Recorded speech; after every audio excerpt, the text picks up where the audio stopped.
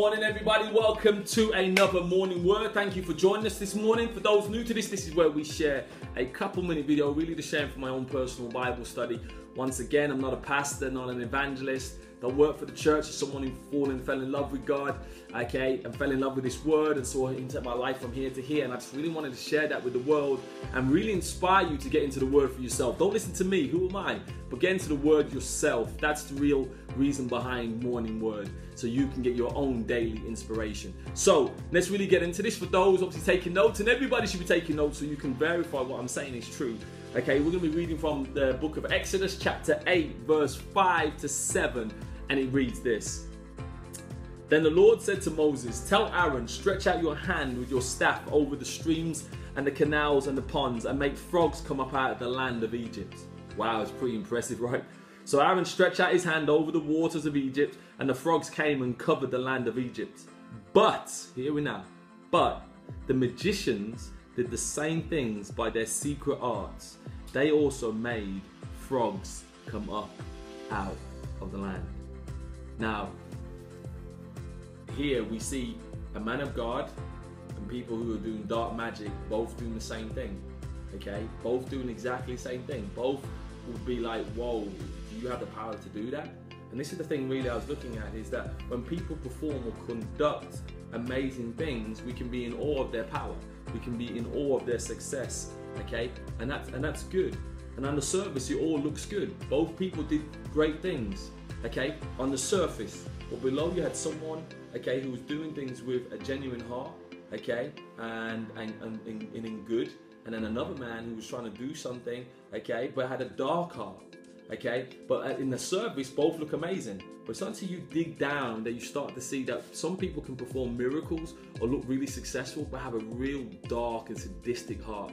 You've got to be careful that you don't get sucked into the performance, okay, without actually looking at the source. Don't get sucked into the performance without looking at the source. And that's really the message of what we were trying to say today. And we see this all the time though in life. Okay, you may be impressed on Instagram now that you see someone driving a BMW, or has a Breitling watch, or all kinds of riches and fame and being really successful. But that same guy's a drug dealer. Are you still going to praise him? Compared to the guy who, yes, he's successful and drives a BMW and has a Breitling, and I've got no problems with guys doing that or having that, or women having that. It's your thing, okay? But that guy worked hard and worked 15-hour days, built a business that gave products to the world that we wanted, okay? So like a Steve Jobs or something like that. But then there's someone else who's got that same level of success, but they're doing it in a dark way. So here's the question of the day, the question of the morning is this. Are you suckered in by the performance without checking the source?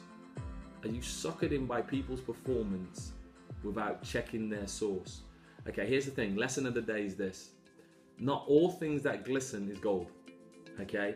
In life, people will suck you in with their financial scams. They suck you in and they look really credible, and then you get into them, okay, and then it's a big financial scam. We've seen it all the time with people sucking into investments that they shouldn't be, okay. We've got people in abusive relationships that looks like it's glistening. This guy looks like he's glistening, but when you see the source, he's an abuser, okay.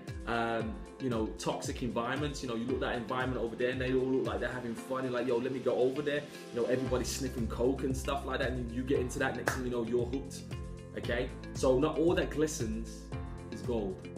Okay, and that's really the action of the day. The action of the day is this.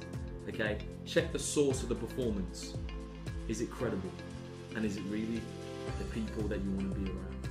Very simple today. All right, God bless you. Thank you for joining us for Morning Word. As we always say, we Gen Hope, God's gift to us is life. What we do with that life is our gift back to God. God bless you. Join us for the next Morning Word. Obviously, please subscribe to our, YouTube channels and things like that, so you get these Monday to Friday. And please share them with people who may want to get to know God and get an understanding, or may be struggling to find something in the Word that there is relevance in this Word. So God bless you, and see you soon.